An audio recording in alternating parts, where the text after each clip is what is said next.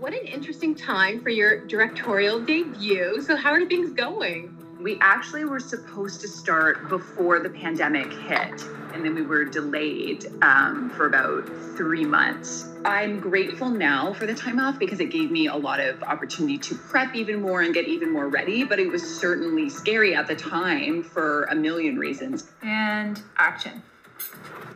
Cut.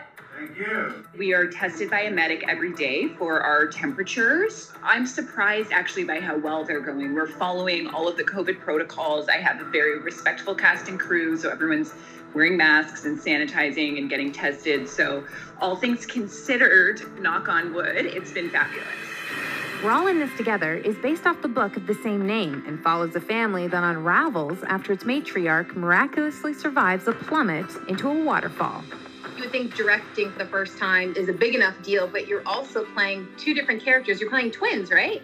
Yes, yeah, I'm also playing twins in the film, and I wrote it, so it's certainly been an undertaking. So the reason why I was interested in adapting Amy Jones's book, We're All in This Together, and making this film is really because of the twin characters. And I was certainly looking for a challenge at this point in my career, and this has presented one.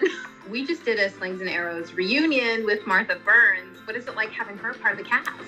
Martha is the most talented actress in Canada, and to have her be in my first film has been such a gift. She's unbelievable and also incredibly easy to work with. I'm so excited for people to see her performance and see how phenomenal she is in this.